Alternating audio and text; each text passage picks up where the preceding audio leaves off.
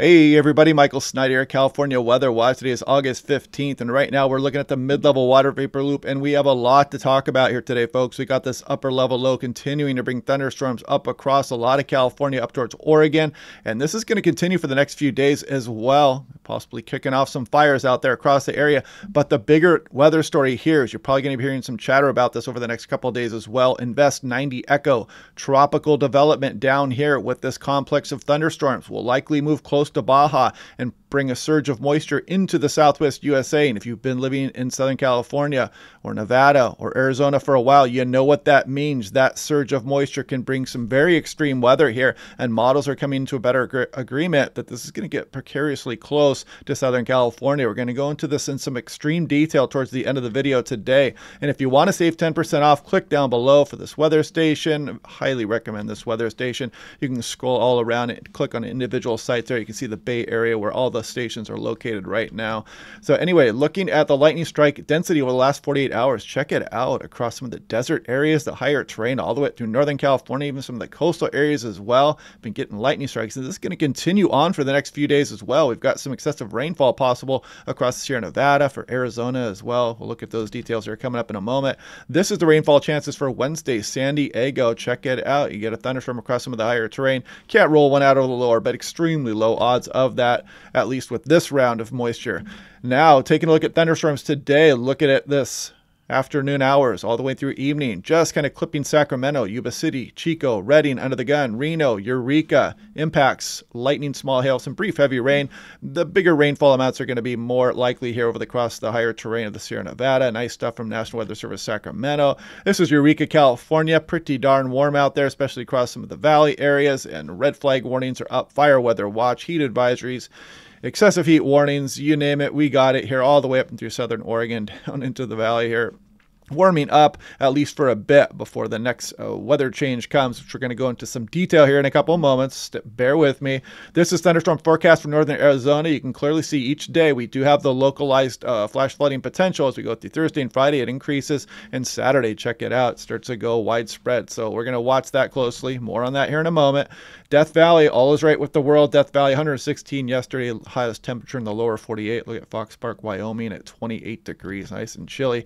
And you see the tropical system passing south of Hawaiian Islands. I want to kind of reassure everybody this will kick up the winds a little bit, but this is not anything like what Dora brought. Dora had a 1035 millibar high here, and it was about 990 passing south. You had a powerful 45 millibar gradient that really kicked off those east winds and northeast winds across the islands. You're going to get an uptick in the winds, but as you can see, the high is placed much farther north and the low is not as strong here. So just kind of putting everybody at rest with that. This system out here could bring an increase of moisture here as we go on in through next week as well.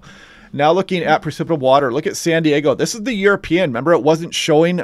Only a few of the ensembles had that. You can definitely see the uptrend here as we go with the increased moisture with that tropical system that will be approaching from the south. This is going to be interesting to watch over the next few days. This is San Diego on the GFS. You can clearly see some of these ensemble runs in the control run itself, bringing a big surge of moisture up across the region. This is looking at total precipitation in inches. So this is a 12Z. Let me update this because this is running as we speak. If I put this into motion, you can see the thunderstorm activity here over the next few days. Not too big of a deal, pretty typical stuff. But then look at this surge from the south. I mean, this is just very intense. This is not normal here across some of that desert area, folks. This would bring some very intense rainfall to places that don't normally get it. And this could include Southern California, some of the higher terrain of the Sierra Nevada as well, where it's no telling where this system will head at this point. But it's definitely worth watching right now because these can be high impact events with these moisture surges with tropical systems up across the southwest. Now first, let's look at the next couple of days. As you can see, 500 millibars, 18,000 feet. You see the spin in the atmosphere there, allowing these storms to move up and across the region. Again, mainly the higher terrain is going to be focused here, but you can see the general motion of these storms as they move off to the northwest here and to the north around this upper level low that just kind of seems to be extremely persistent off the coast of California here. Then we're going to be dealing with a whole set of new problems with that tropical surge moving up over the area.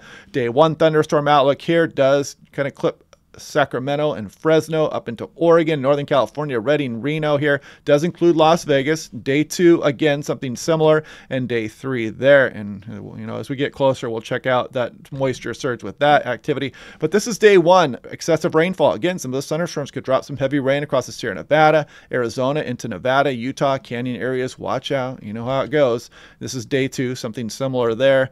Now, looking at temperatures, you can see we're going to be pretty warm here over the next 3 days, all the way through Thursday. Fresno, California, then dropping back down towards normal as that you get some cloud activity and some moisture moving up over the region. It's going to suppress some of the temperatures across a lot of the area. And this is Chico. You can see the drop down after some very warm days as we go through Thursday. Los Angeles, coastal area there. Burbank, as you go inland a bit here, check it out. You're flirting with 100 degrees here the next 3 days.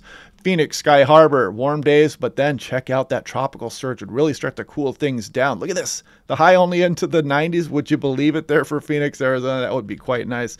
Sacramento, you can clearly see the drop down here as we go through the weekend coming up. Las Vegas, something similar there. Look at some of these highs only getting into the 80s. Not bad. This is 6 to 10 day temperature outlook through August 24th. You can clearly see the below average signal here across a lot of the Southwest. This is 6 to 10 day precipitation, clearly taking into account that huge surge of moisture that could potentially be moving up over the area. Now look at this, the European calling now for this system to remain close, and the surge would be coming up on the right side of that. So this would definitely be bringing that tropical moisture up over the area. Look at the GFS, closer even to Baja here as well. And some of these model ensemble runs been showing a strong system approaching Baja here as well. So this is going to be very interesting to watch the storm develop here over the next few days. And thankfully, we will be doing this together and be able to look at it each of those days. Check out the HWRF. Now watch this. This is Baja off to the right here. Look at this system. Just a tightly wound, powerful storm as it moves up here. This would be Sunday morning right off of Baja. Look at the radar representation of this storm. I mean, this is a hurricane at this point right now, so we have to watch this very carefully. This could have some high impact events here across some of the region. Now, this is looking at the same model here. The hurricane weather research forecast, and you can see this huge slug of moisture. I mean, look at this hurricane. That is getting precariously close. And again, the old timers here across California and Arizona and Nevada will tell you what kind of craziness a system like this can bring across the region.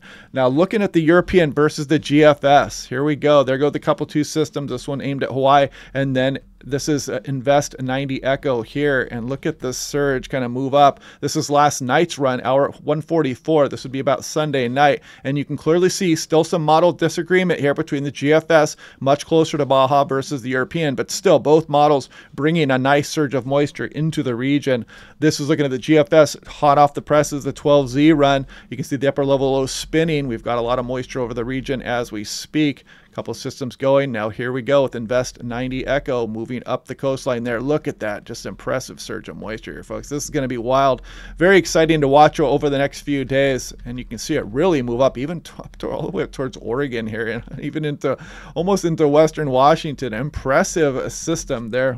Again, it's still got that model disagreement here, but I'm just trying to call attention to the possibility here, folks, because you need a few days to prepare for something like this, especially across some of the desert areas. Las Vegas would be under the gun as well here also. And this is the GFS ensemble mean versus the GFS control, and you can clearly see the system moving up the coastline there. So I may have overdone the talk about that a little bit here, but it's definitely a threat, and you can see it under development as we speak right now here across the tropics. So tomorrow's forecast, we'll get, as we go day by day, we're going to get better at model agreement and know what's going to happen a little bit better. And hopefully the GFS and the European can come into a better agreement with the exact track of this storm as it moves up over the area. But yeah, very exciting time here for weather watchers across the Southwest USA, no doubt, with this system developing here. And I mean, these thunderstorms have been producing some pretty good lightning across the region as well. So pretty active August here across much of the region. It's going to continue as we go over the next week or so as well.